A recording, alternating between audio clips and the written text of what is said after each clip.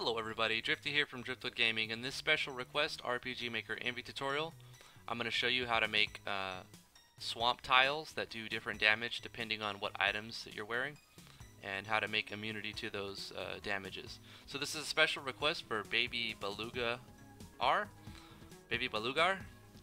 And she goes, well, I'm going through all your tutorials right now, so I haven't seen all of them, but something I was thinking about that I can't think of how I would get it done is this. Basically, an object in the environment is giving off damage ticks. The more closer you get to it, like how radiation would work in a sci-fi type game, I'm assuming something with floor damage and regions would work for that, but I also need a way to equip an accessory that negates that damage. The closest example I can think of is, say, a poison swamp. Walking in the shallow end, you're taking 1 tick of damage a second, and the deeper you go / closer you get to the center, the damage ramps up until it's insta-killing you. But if you equip special boots or something, you don't take any damage at all. Does that make any sense? Thanks for reading all this. So, Baby Beluga, this is how you do it. You are going to be using Yanfly's plugin, Region Events, and to get that, you would just put it, install that plugin right here.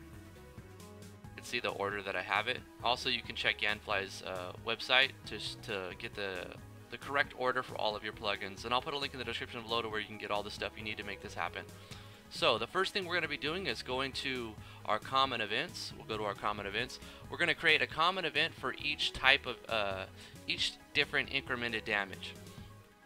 So we're going to be doing this based on each character if they have the equipment that they need. So it's a conditional statement for each actor. And the first thing you're going to be doing is right click, insert new conditional branch. After you have your conditional branch open, you're going to go to page 2 and you're going to select the first actor that's going to be in your party. You'll have to do this for every possible actor.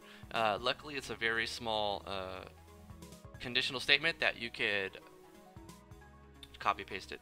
So we're going to select armor swampers or swamp stompers.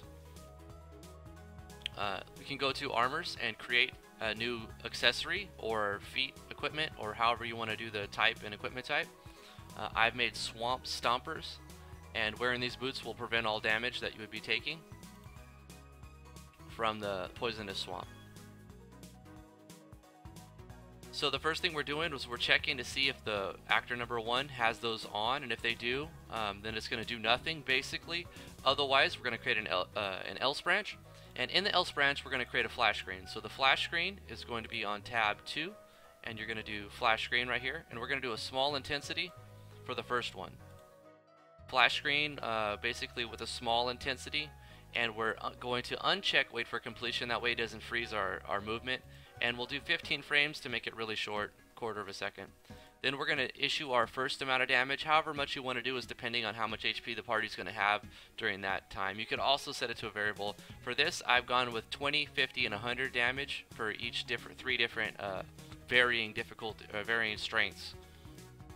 So it's checking to see if Anubis has the swamp stompers on. If he does, then nothing's going to happen. No flash screen, no damage. Otherwise, it's going to flash the screen and it's going to do 20 damage to Anubis, and that's it. Then you're going to do that for the next. You can basically copy paste this whole thing, and then just change the actor that it's checking. So the second one would be Dantes for me, and you're going to do exactly the same thing for all of that. So the only thing you're changing is the condition for the actor and the actor that is changing HP. At the very bottom, you're going to do a script call, because whenever you use region events or any event that's player touch, when you walk on it, it's not going to you won't need to do this if you don't have random encounters on, but if you do have random encounters on and you want to still be attacked while you're on these tiles, you can just insert a script call. That's on tab 3. So to go to tab 3, go to script, and inside that script you're going to put this $game capital P on player dot update capital E on counter capital C on count open. This is calling for the function, just open and close, and then inline. And you're going to put that, make sure that's not inside of the else handler. You want that at the very bottom, so it's going to happen after the damage has been issued in the flash screen, if possible. After you've made the first one, you can just copy paste this entire thing, paste it on a new one. And on the second one, all you're going to be changing is the amount of HP that is being taken away, and the brightness of the intensity of the flash. So you'll take this up to 136. You still have the same things going on, 15 frames, unchecking wait for completion. And now instead of 20 damage, we're doing 50 damage. Same thing's going to happen right here. You just update the flash and the damage all the way down and keep that the same. Copy paste that, or just paste it again. Change this one so that you have a little bit more intensity, and you can make as many different layers of these that you want. You can have 10 different varying strengths. In this case, I've just done 3 to show that it's possible to do multiple. And this time I've gone up to 221 intensity and 100 damage, allowing knockout. And the same thing, we have the script call. Once we've got that, we're going to go to, we're going to take note. We're going to take note of what common event these are actually on. So the weak one's common event 122, the second one is 123, and the third one, the highest damaging one, is 124. So with that in our mind, we're going to go to our plugin, which is region events. We're going to go to whatever region we want to select. It doesn't really matter which one you pick as long as it's not already being used for something. So I've selected 100, 101, and 102. So the common events that we've put our damaging scripts on are common event 122, 123, and 124. So whenever we draw region 100 and the player walks on it, common event 122 is going to play, and that's how this thing is read. So the next thing you need to do is go to the R on the tab of your map, go to the draw layer, and draw the layers. So I've selected 100 for the weak damage, and you can see that this purple stuff is going to be the 20 damage tile, and then the little red tile is going to be region 101, and in the center you have the extremely damaging one, the lava tile, that's going to do 100. So this increasing strength as it gets towards the middle. So what I want to do now is show it to you in game. Save our changes.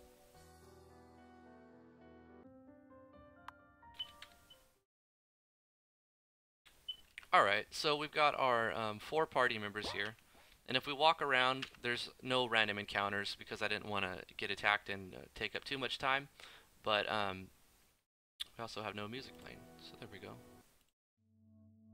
If we walk around, we're taking no damage, you can see that, but if we walk on this tile, we don't have those boots on, so we're going to take damage. So what I want to do is walk straight up to this chest. We've taken a little damage here. They've all taken 20 more, they've all taken 20 more, they've all taken 50, 50 more, they've taken 100. Wow, they're going to fall pretty fast like that. So let's get this chest, and inside this chest, we've got our gear. So we've got our feat items, the Swamp Stompers.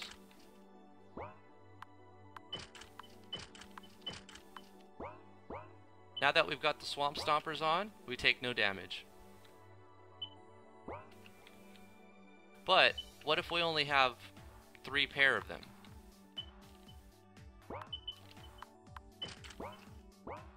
Well, the screen's still going to flash, and Anubis is still going to die because we took off his Swamp Stompers.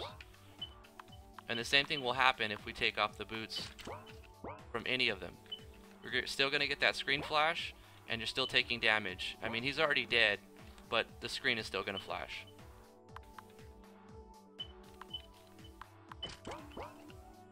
Oh no, chicken! And game over.